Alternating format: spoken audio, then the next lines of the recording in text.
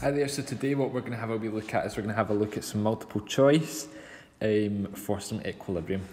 So we'll just start the start. I'll go through a kind of selection, just show you how I would work out these answers to the questions, and then I'll let you guys do the rest. And then tomorrow we'll do some of the section 2, which is like the kind of more extended answer past paper questions. So we'll have a look at this first one here. It's telling you that a catalyst is using the Haber process. Which of the following best describes the action of the catalyst? Well, without even looking at the answers, we know that a catalyst does not change the position of equilibrium and actually increases the rate of both the forward and the reverse reactions. So that has to be C for that one. Okay. Whoops. Now let's try some other ones. This is a good one. In which of the following systems will the equilibrium be unaffected by a change in pressure? So if it's going to be unaffected by the change in pressure, then that means that you need one where you've got equal moles of gas on each side of the equation. So it can't be A because it's got 2 moles of gas on one side and 1 mole on the other. So obviously if you increase the pressure, then it's going to go to the side with the least moles of gas. That's not going to work. If you go for C, then you've got 4 and 2, so that's not going to work. D, you've got 3 and 2, so it has to be B, where you've got 2 moles of gas on each side. And that's how you would do that. Let's try another one.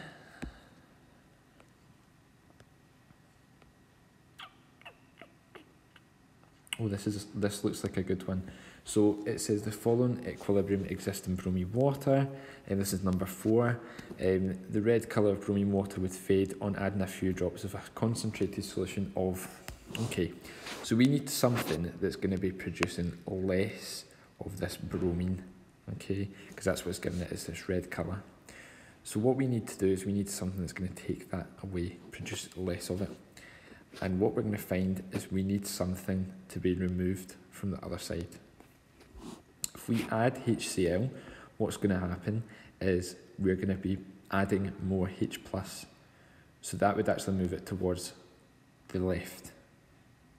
So that is not what we want. If we add potassium bromide, then that's going to have Br- ions in it. Then that's actually going to be doing the same thing. That's going to be producing more of a red colour. So they cannot be the answer.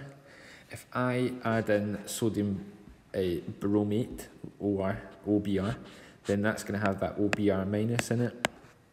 Again, if I add more of that, then that is going to basically make it go towards the left again, because if you add more of it, then it's going to want to get rid of that, so it's going to go towards the reactants. So the correct answer has to be C. And what you'll find is that silver bromide would form a precipitate. So if I put AgBr in there, Br minus, that forms a precipitate.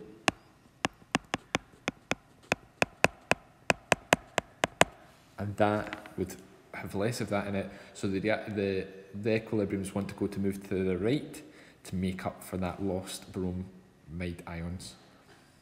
Okay, let's see if we can try another one.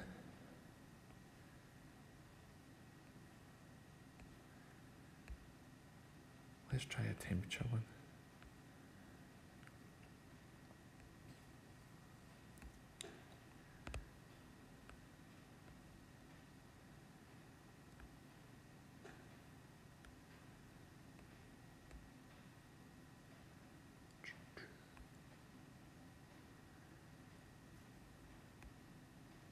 Let's try this one.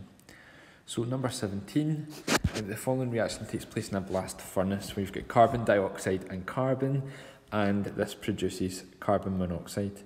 Which conditions of pressure and temperature would favour the production of carbon monoxide? Well, carbon monoxide, this forward reaction, is endothermic. That means that you need an increase in temperature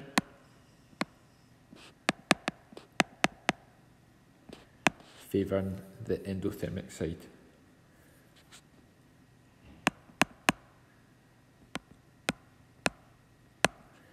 We also want something that's going to go to the side. The carbon monoxide has more moles, that's got 2 moles of gas, whereas this side, carbon is solid, so that doesn't count. You've only got 1 mole of gas on this side.